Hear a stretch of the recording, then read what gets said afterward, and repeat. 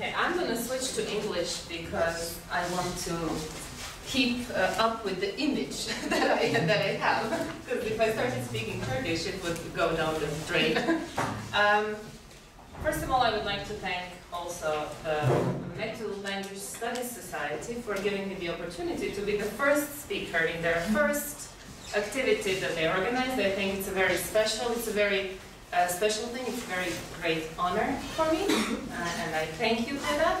I would also like to thank all of you for coming in this cold weather to, when you don't have your own classes, to come and listen to this talk. And let me tell you from the start, normally my talks are when I give a talk, and those of you who have taken my classes, you know that I am a very technical kind of person. But this talk is not like that. This talk is, I actually really want to thank for this opportunity because it gave me a chance to create a thought where I can easily say, I think, and I believe this, and I don't have any evidence for this, but it seems like that to me. So, I'm going to, I gave the talk a title which says, if I turn off the lights, will that bother you? Maybe like that or like that? Good. Okay. So I gave the talk the name Newspeak and Unmanful Speak. Unmanful obviously is not a word of English, it's a word of Newspeak. So what I meant to say with this is Newspeak a non-human language? Is it a language that's not meant for humans? What is it meant for? Because, as you will see, and those of you who have read the book 1984, you know that Newspeak is really a product of a society that we would not call entirely human-friendly. So I wanted to explore in this talk how unmanful Newspeak really is. And before we start talking about Newspeak, I want to talk about 1984 a little bit. 1984 was a cool year. It was a great year to be alive. Those of you who weren't alive in 1984, you have stuff to regret, because there were so many cool releases in 1984. Some in movies, like Nightmare on Elm Street came out in that year. Gremlins came out in that year. Ghostbusters came out in that year. Karate Kid came out in that year. I was so in love with this guy. It was the time when there was no internet. I smuggled a camera into the movie theater to be able to take pictures of the screen and look at them later on. Footloose came out in 1984. Paris, Texas, an extremely cool movie, also came out in 1984. Amadeus. I saw Amadeus 4 times in the first week that it opened in the theaters. Not only movies, but songs. Alphaville came out with Big in Japan and Forever Young. Tina Turner released What's Love Got to Do with It. George Michael, Careless Whisper. When? Wake Me Up Before You Go Go. Purple Rain, Prince. Like a Virgin Madonna. And Born in the USA. All of this came out in 1984. I was actually, when I was compiling this list, I myself was amazed at how great this year was. Books, that was not that cool, but still we have several titles that I'd like to put forth. The Hunt for Red October later on turned into a very successful movie. The Unbearable Lightness of Being by Milan Kundera also turned into a movie, but no, maybe it's still more known as a book than as a movie. John Updike's The Witches of Eastwick. And then there were a few other things that happened in 1984 that made it a really cool year. Tetris was released in 1984. And Band-Aid happened in 1984. Have you ever heard of this? This was a huge movement in the rock and pop community of America and England, initially, to help the populations of Africa, feed Africa. And they had a huge concert that happened the same day in England and in the States. In England it was in London, but I don't remember where in. Maybe. But it was extremely cool because Phil Collins actually participated in both by jumping on a Concorde and flying to America after giving the concert in England.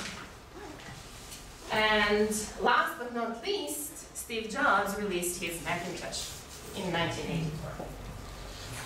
But for our purposes today, at least, and maybe even in general, 1984 is perhaps most famous for the rendition that it was given in the 1949 book by George Orwell. Now, for those of you who haven't read the book, if there are some like that, I'm not going to go into the details of the plot. I'm not going to give away what happens and what doesn't, because maybe there is a chance that those of you who still haven't read it, if you haven't read it, go and read it with a fresh eye. But it does, I'm going to give a summary, a little bit of what the situation is in the country of Oceania that is described in 1984. It is a gloomy society, it's a gray society, it is a very scary society where there is this figure of Big Brother. So Big Brother is not only the show, it is originally the figure that keeps an eye on everything that happens in Oceania, everything that the citizens do, everything that they think, and at all times. So you're always watched by the eye of the Big Brother. Now,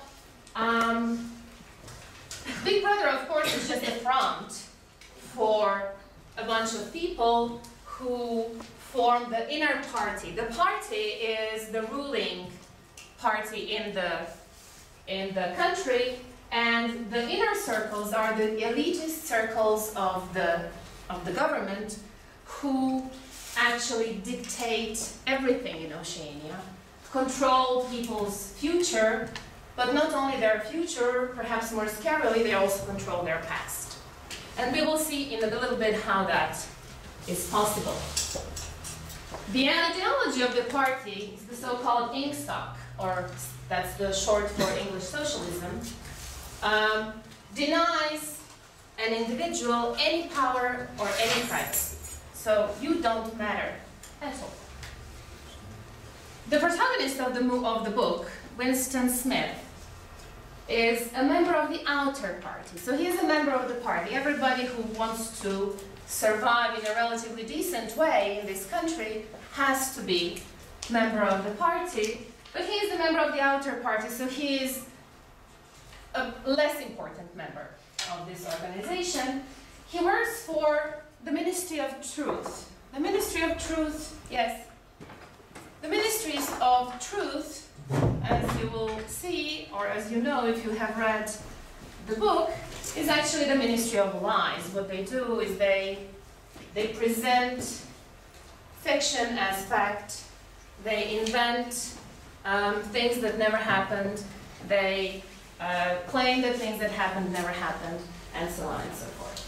And he has a really interesting job. His job, Winston's job, is to rewrite articles that were published at some previous date in the Times, and his job is to take a look at the articles and compare the content of the article to the present moment. And if the content of the article is in any way in contradiction with the present, if in any way it presents the party in a bad light, then his job is to rewrite the article in such a way that it is closer to the present, so that it agrees with the present. This is how the party controls the past, because after a while, nobody really remembers what the truth is.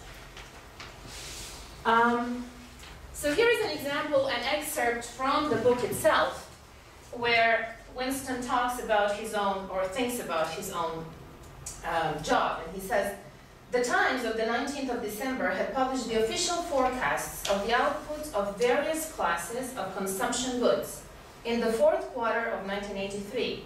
which was also the 6th quarter of the 9th three-year plan. Today's issue contained a statement of the actual output, from which it appeared that the forecasts were in every instance grossly wrong. Winston's job was to rectify the original figures by making them agree with the later ones. Now, Winston's job is, of course, to alter the facts that were published previously, but he also rewrites history.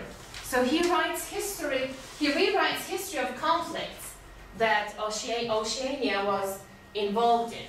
So he says, at some point in the book, page 43, at this moment, for example, in 1984, if it was 1984, because he doesn't even know what year it is. He doesn't know whether he can believe whether he can trust his belief that it is 1984. So at this moment, for example, Oceania was at war with Eurasia and in alliance with East Asia. In no public or private utterance was it ever admitted that the three powers had at any time been grouped along different lines. Actually, as Winston well knew, it was only 4 years since Oceania had been at war with East Asia and in alliance with Eurasia. But that was merely a piece of furtive knowledge, which he happened to possess because his memory was not satisfactorily under control. Officially, the change of partners had never happened. Oceania was at war with Eurasia. Therefore, Oceania had always been at war with Eurasia. So it is a scary kind of place, Oceania. Another aspect of Winston's job, which I think is, which is perhaps the most important for this talk, is that when he rewrites history, when Winston rewrites past articles, he also is instructed to rewrite them in this new language that the party slowly but surely imposes on the citizens of Oceania. Newspeak is not, there is no law that says you need to speak Newspeak. But Newspeak is so much everywhere around you in this country that it is making its way into the speech of the people. So, of course, the members of the party who work at the Ministry of Truth are instructed specifically to use Newspeak because they are one of those factors that make sure that Newspeak is everywhere. So, what is Newspeak? Newspeak is a variety of English, which is referred to as Old Speak. And it is imposed from above, it is imposed from the party. It is edited and constrained in such a way as to make impossible for people to have any kind of unorthodox, original, or rebellious thought. Through the imposition of this language, what the party aims to do is limit the cognitive capacity of the minds of its own citizens. Now, how is that possible? Well, this idea that the imposition of a language, the imposition of Newspeak on people will serve the purpose of limiting their cognitive capabilities is linked to the principle of linguistic relativity, which was flourishing in the 30s and 40s of the last century, and it is known as the Sapir-Whorf hypothesis.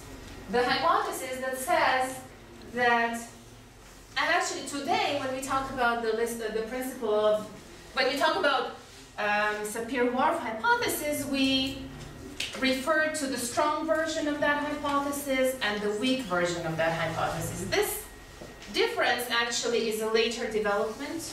Neither Sapir or Whorf really believed that there were any differences in the strength of the hypothesis. According to the strong version of the hypothesis, the structure of the language that one speaks determines the way that person perceives the world around them. According to the weaker hypothesis, the structure of the language that one speaks influences the way one perceives the world around him or her.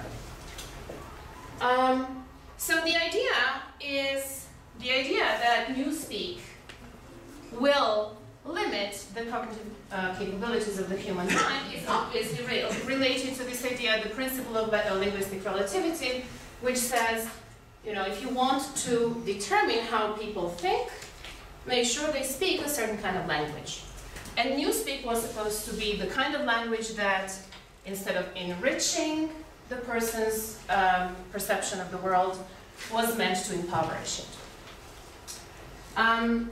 So the linguistic relativity principle, for example, predicts that people whose languages have separate names for various colors will perceive a rainbow differently than people whose languages do not have a word for each and every color of the rainbow. So if your language, for example, has a single term for blue and green, or if it has a single term for red and pink, then the way you see the rainbow is going to be different than from the person whose language contains all of the names. So what the creators of Newspeak wanted to achieve is they wanted to exclude from the language all the words that have unorthodox or original ring to them. So if for example, they remove the word freedom from the language, the reasoning went, then people will not be able to conceive of freedom anymore, or independence, or honor, or justice. The party, in order to achieve this impoverishment, the party employs people whose job is to edit the vocabulary of Newspeak. So the aim being that all heretical thought, heretical meaning everything that's not along the lines of the party's politics, impossible. Winston, in chapter 4, I think, Winston talks to his acquaintance, Syme, and Syme works on the 11, which he proudly proclaims to be the final edition of the dictionary of Newspeak. So they're creating a dictionary, the 11th edition. The fact that it is the 11th edition tells you that Newspeak has been around for a while, right? Because it takes some time for a dictionary to be compiled, and I'm going to take that information quite seriously a bit later on. And here's what Syme tells Winston. He says, don't you see that the whole aim of Newspeak is to narrow the range of thought? In the end, we shall make thought crime literally impossible, because there will be no words in which to express it. Every concept that can ever be needed will be expressed by exactly one word, with its meaning rigidly defined, and all its subsidiary meanings rubbed out and forgotten. Every year, fewer and fewer words, and the range of consciousness always a little smaller. And then he goes on, and he says, you think, I dare say, that our chief job is inventing new words, but not a bit of it. We just encountered one of them, thought crime. That's a new word. You think, I dare say, that our chief job is inventing new words, but not a bit of it. We're destroying words, scores of them, hundreds of them, every day. We're cutting the language down to the bone. It's a beautiful thing, the destruction of words.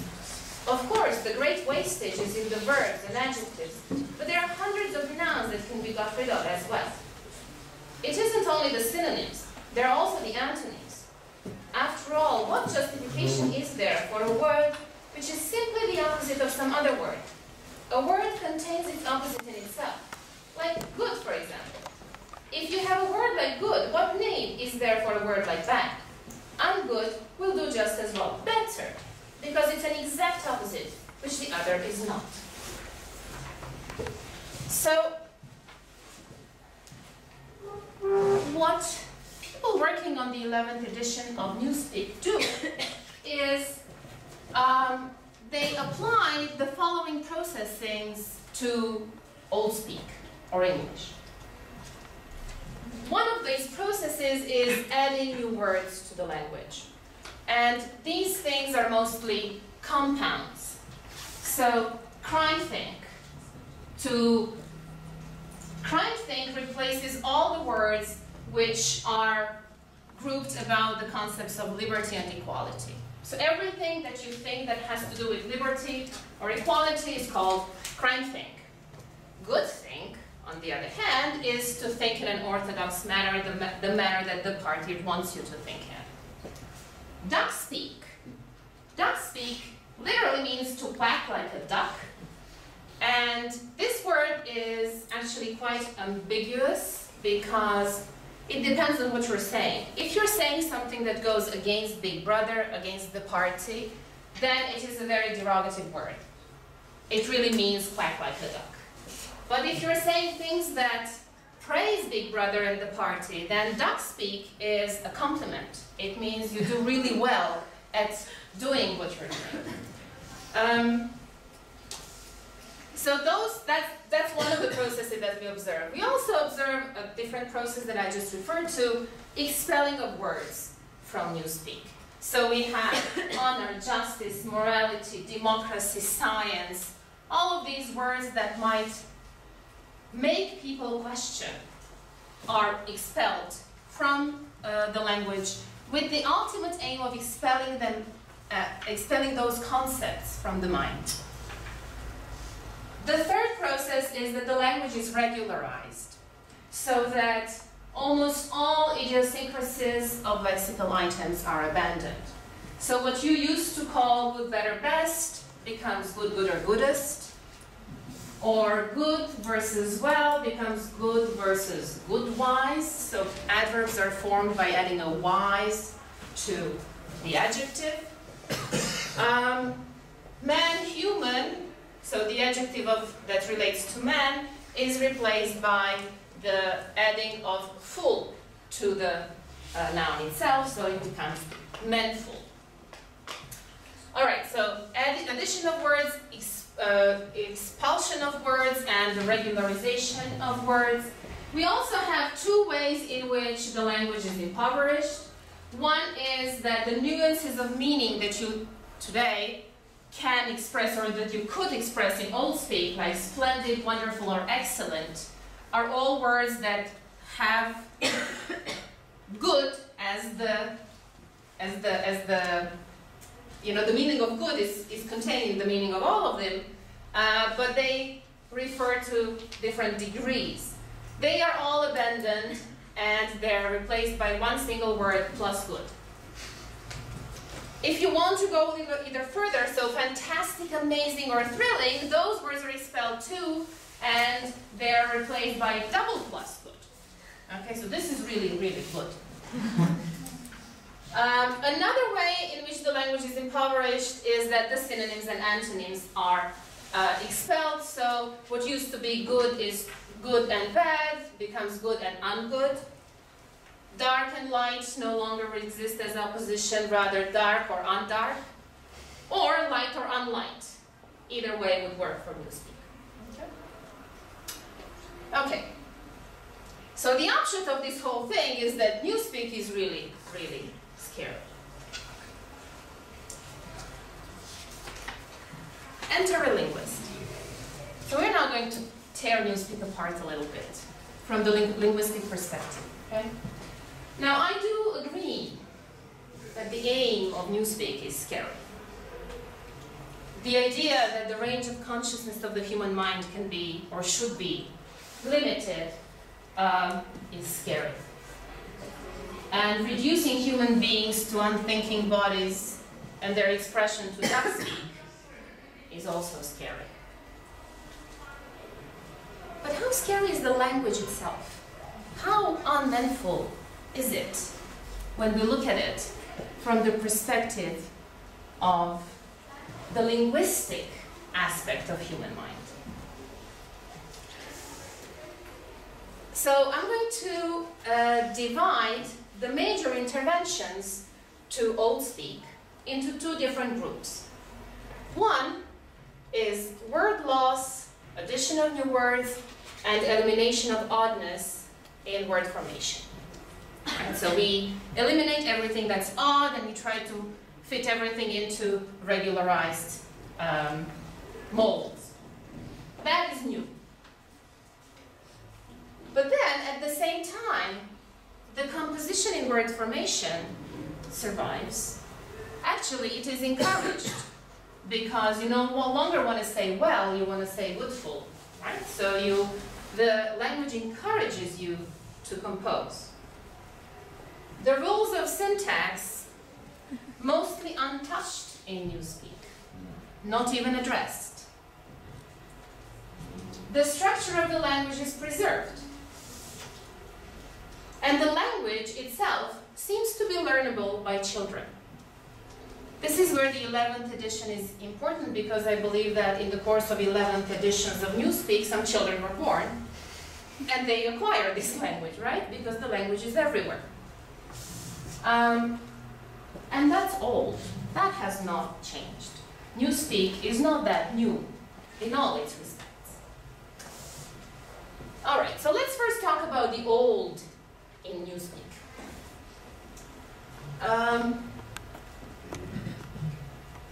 The composition of words and sentences, the computation of their meaning. Notice that the more composition requires more computation, right? Because in order to interpret goodful, you have to interpret good and interpret full, and then combine the two. And the learnability of the system. Those are the three things that I think are old in Newspeak. And let us remember that it is often said that what makes us human is precisely this ability to use language. The ability to manipulate meaningful pieces of language and create new things by doing that. On the other hand, if a language can be acquired by a child, then it must be that its grammar is compatible with the principles of universal grammar, if you believe in universal grammar, which I happen to do. So if really there is a certain way that human language has to look, and that way is determined by the way our mind is structured at birth, then Newspeak cannot be further from that, right? It cannot be outside of the realm of universal grammar.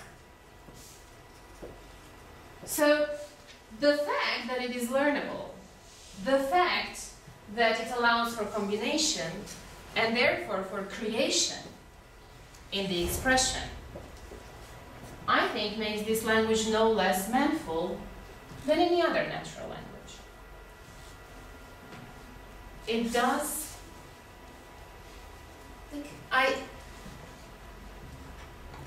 when you first think about Newspeak, it really is something nobody would want to speak. But it's really not all that bad, because it does allow you to do what you always do with language. Yes?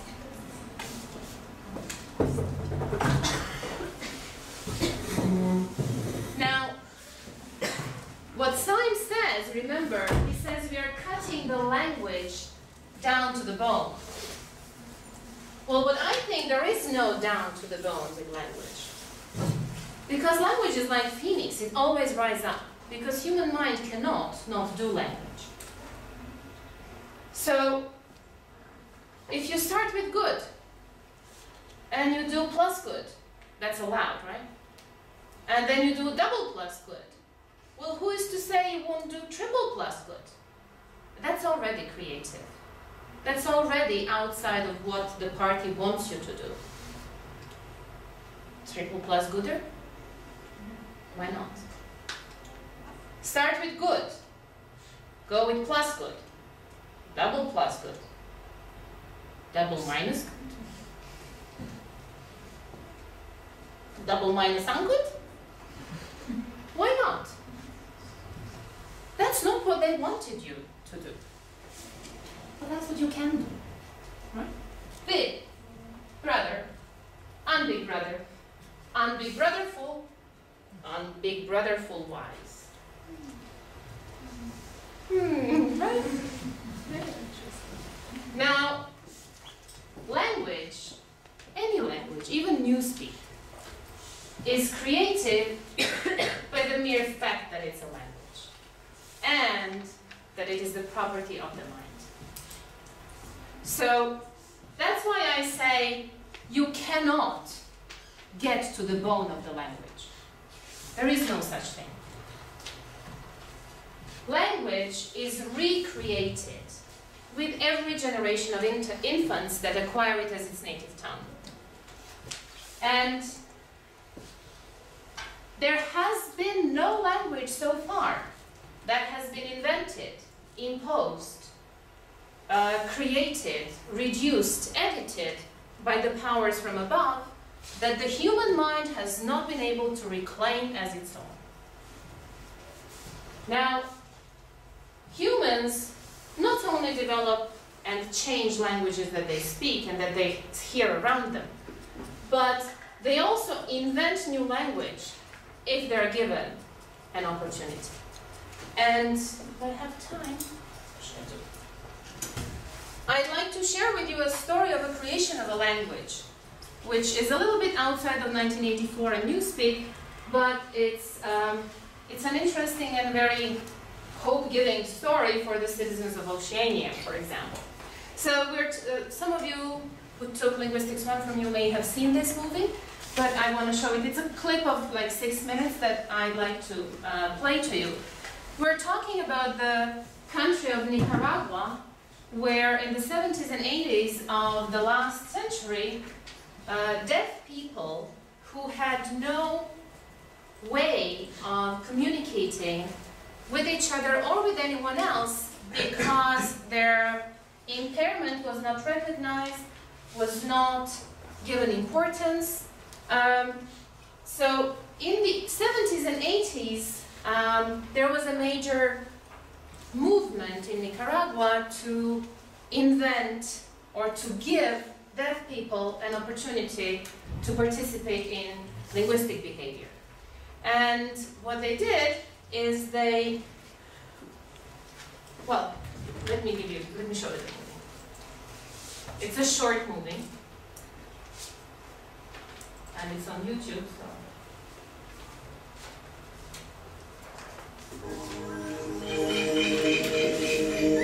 Managua.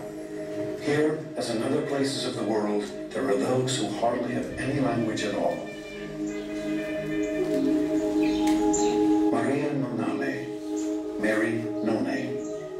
Deaf since birth, she has been isolated all her life, both from the people who could help her and from others with their disability. Her friend, linguist Judy Cagle, understands the depth of her isolation. The two can communicate just a little, using simple and primitive gestures. The first time I met her, she was missing the ability to tell me who she was. She was missing the ability to tell me how old she was. She doesn't know her name. In order to tell me who she was, she had to take me home and show me the papers and pictures of her family. We had to share context. She can tell me things. I can show you a bit. She can tell me what happened to her father.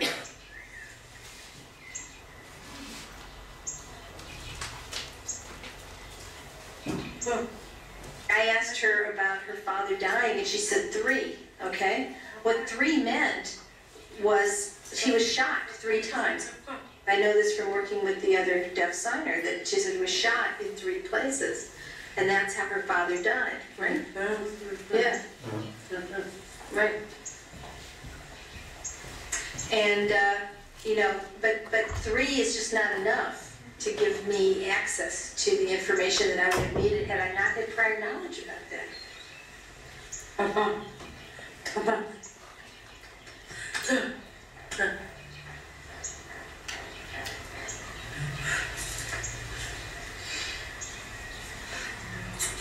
Okay, what she's saying is, I had a daughter that went away and got married, and that was it. She never came back. I had a son that went away. and I never heard from him again. You know, that's it, I'm alone. That's my life. She was language ready. The problem was she didn't get access to language within that critical period, and that critical window for learning language in the way that we learned it is closed. This window for language remains open until we reach age 7. Then it slowly closes as we advance towards puberty. Before the 1980s, many deaf Nicaraguans were like Mary No Name. They never encountered the window for language because they never encountered others with their disability. But in 1980, after the Nicaraguan Revolution, the new government tried to enhance deaf people's lives. It brought deaf village children into Managua to end their isolation. Here, educators tried to teach them an existing sign language. The effort failed. The children showed little interest in learning a language forced upon them. Instead, they began communicating with each other in their own way.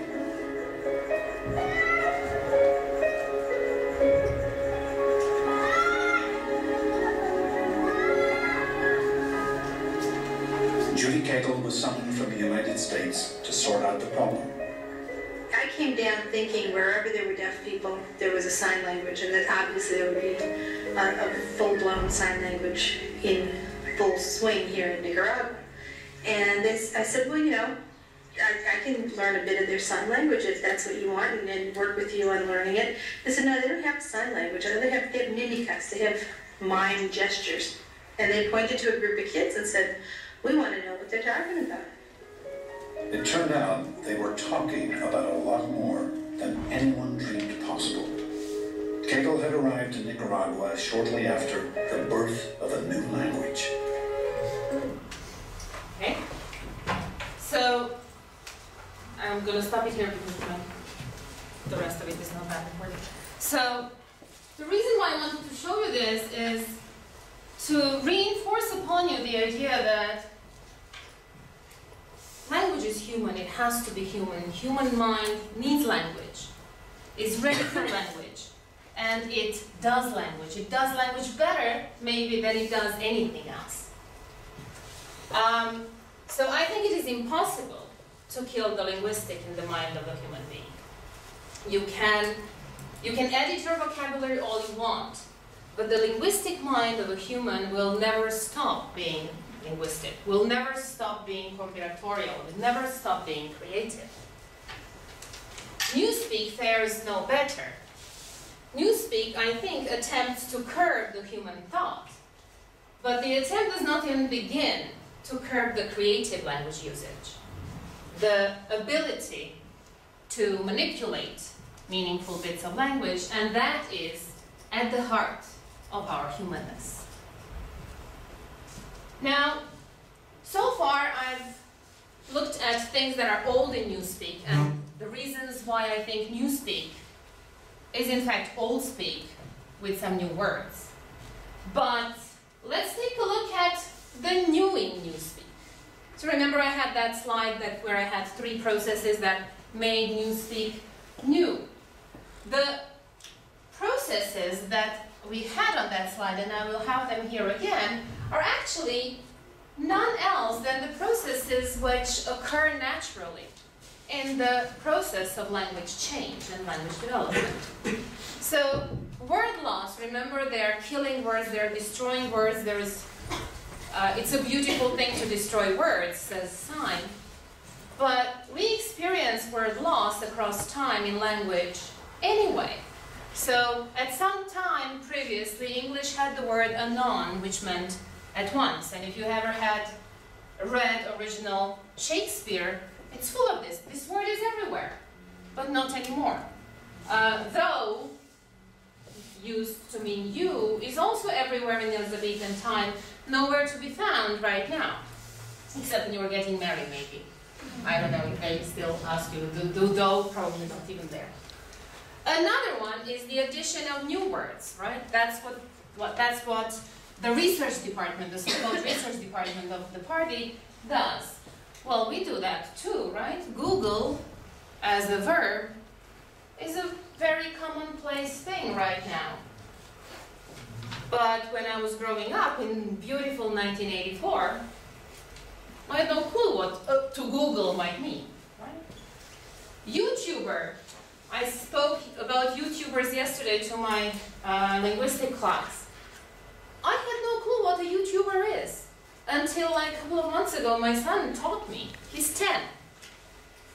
I'm like, what is YouTuber? It's like, Mom, how can you not know what a YouTuber is? I'm too old to know what a YouTuber is, I guess. Right? Elimination of oddness in word formation. So instead of saying well, we say goodful. Well, this is a process that occurs naturally in language development as well, with the caveat that it usually occurs in inflectional morphology rather than in derivational morphology. So Old English had more than 300 irregular verbs, and so at some point the verb climb was its past tense was clone, and laugh had a past tense low. But nowadays you wouldn't even understand if somebody told you, I cloned a mountain yesterday. Right? It was regularized. It was turned into a verb that goes through ed affixation, just like we have in Newspeak, right? So what I want to say is that the problem with Newspeak is not so much the processes that are applied to it, because part of the language is untouched. And that's the part which I think allows for creativity and humanness in Newspeak.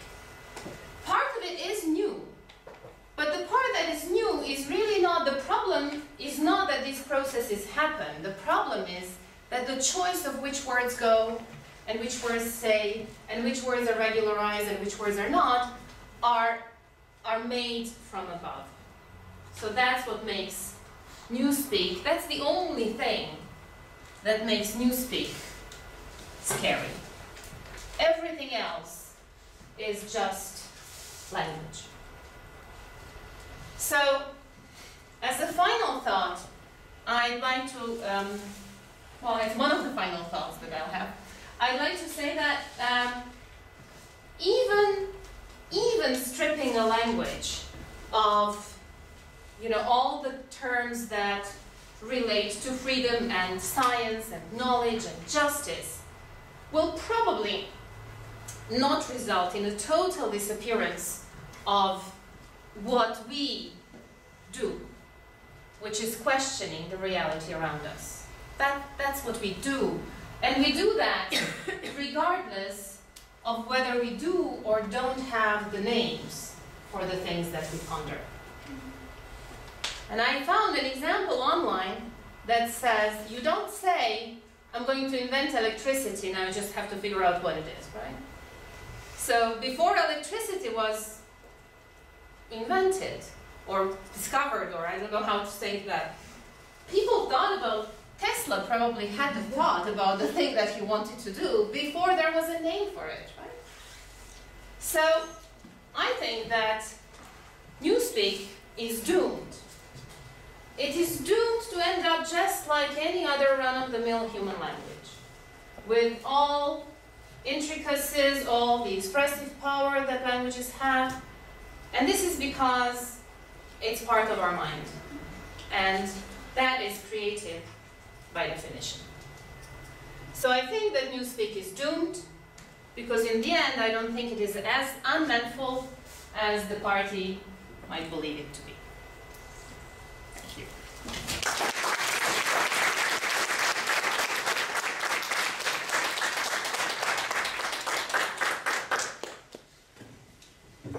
I guess questions, if anybody has any questions, I would be happy to discuss them. But as you could probably notice, I'm not an expert on 1984 or literature or Orwell or Newspeak.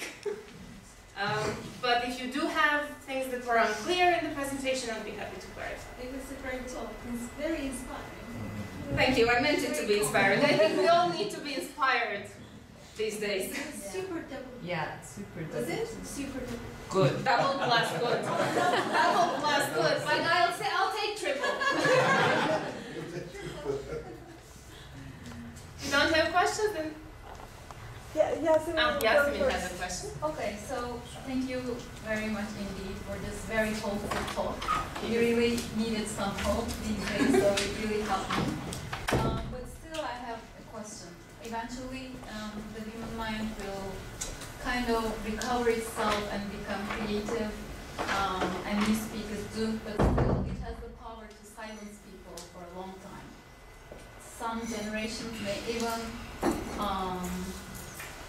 die without even having that power to reinvent the language or imagine a different world. So I understand your point, but still many generations will live in a total... That is true, but I don't think that's down to Newspeak only. I think Newspeak on its own fails. But of course, all the other repressive measures that exist will you don't really need Newspeak, right? I mean, many totalitarian regimes, even of this day, without any intervention to any linguistic expression, manage to keep generations without voice. So I agree with you. Not everything is pink, but there is a dot of pink in that blank. Thank you for showing that. Yes. Thank you. When you were presenting, I remember a student paragraph. I learned a vocabulary item when I was reading and marking the paragraph for the proficiency exam. It was staycation. Staycation is spending your vacation at home doing nothing. Ah, there you go. And I learned that vocabulary item from a student, and I said that that student is not a linguist. The Newspeak for me is some kind of a language planning from top down. It is. But staycation is another way of reacting to language, but this is bottom up. Exactly. And I started using that staycation in many instances and I checked the dictionary and the online, and I realized that it is a common word now. In the 11th edition, Yes. right? Yes. You don't want to? Please. Well, you know, I wonder why regulars? Why didn't you make use of irregular processes as well? Why compounding and regulars? I mean, today we know why, because of the comparative productivity of the processes. But back in the 20th century, in the early 20th century, how did you figure out that regulars and compounds are much more productive? Plus, you can see this in Turkish, right? Because Turkish underwent a language revolution. And you have a lot of compounds and a lot of regularity, and we've lost almost all the regularity in the language.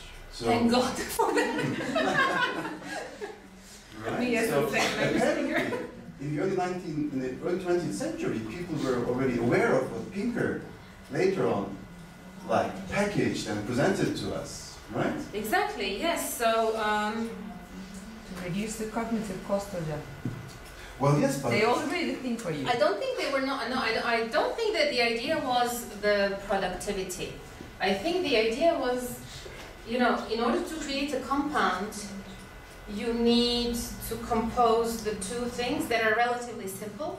So if you have simple mindset, you could still do compounding rather than irregularity. That's what I think was the... yes, but with compounding, you give ordinary people a way to undo things. If it was irregular, you would, right? True. You could block them to a certain extent. If it worked. Yes, if it worked. If it worked. I agree. So, yeah. Maybe Orwell himself wanted it to fail. Maybe. Yeah. Maybe the idea was to present a language that does fail. And maybe he was aware that if you did it with irregulars, it wouldn't. But Or it might not. Let's not tell anyone about this. Because sometimes some of the authors, they create a language, they create new vocabulary items, for instance, And they use it so well that after you read the chapter or you read the book, you want to use that vocabulary item. And that's the role of a person who makes literature. But I agree with you. I don't think Orwell wants it to work. I think he wants it to fail. Yes, I believe so. And if we have to, sorry. Please go. I just wanted to thank you. I mean, this was such a thought-provoking and awareness-raising, presentation. I'm sure that from now on, we'll all consider the new words that we use. I remember that last semester, in one of the classes, I also learned a word from my daughter. She once said, "Anne, niye atarlanıyorsun?" Then I came to class. "Atarlanıyorsun," she said. "Atar yapma," she said. And then I came to the class and I shared this with the younger generation. I asked what she actually means. I mean, is this a bad word or is this just yani niye sinirleniyorsun ki, something like that. And there I realized that it's really bad actually. And then we started thinking about this. So because there is no consistency. Some people say atarlanmak, some people say atar yapmak. And then I said that actually we're experiencing such a critical moment now. And in 10 years' time, you will remember this day. Because now we're trying to decide whether atarlanmak will be used as a word or together with atar yapmak, it will stay as a noun. So thank you very much. I mean, this presentation will always be remembered, I'm sure about this. And we'll think about the new words. We'll think about this Newspeak when we come across new words. Oh, and I included, by the way, in the presentation, I don't know if I will be able to share this with you. There is a place on the internet where you can find the PDF of the book. And there is also a link to the movie. But if you haven't read the book, I would recommend reading the book before you see the movie. As always, but well, I'm glad you liked the presentation. Any other comments or questions? Yes. So if we link the linguistic part with the educational part, and if we kind of imagine a different dimension, like they try to delete some words so that we can't imagine a better world. So as the educators, if we teach those vocabulary to new generations, do you believe as a linguist and as an educator, we could create a better world, or we could empower new generations? Well, my bet is on the newer the younger generation, no matter what we do. I kind of hope that the new generation, independently of us, will always strive for the better. And as to whether, I'm not a big believer in this linguistic relativity hypothesis. So I kind of do not believe you need a name for a thing in order to imagine it. So it might raise, so if we lived in a society like the one described in 1984, then I would say, yes, teaching children vocabulary or young people vocabulary that was obliterated from the language might speed things up. It would, of course, also mean that you don't teach for very much long afterwards. But yes, I think that well, let me talk to you. Those of you who are planning to become teachers, please do not underestimate your role. What my answer to Yasemin was somewhat not emphasizing the role of a teacher as much as I think it should be emphasized. Do provide role models to your students. Do not teach them to take lines of least resistance. Do not teach them to not question. Teach them to question. That's enough. If you teach them that it's all right to question, they'll do the rest.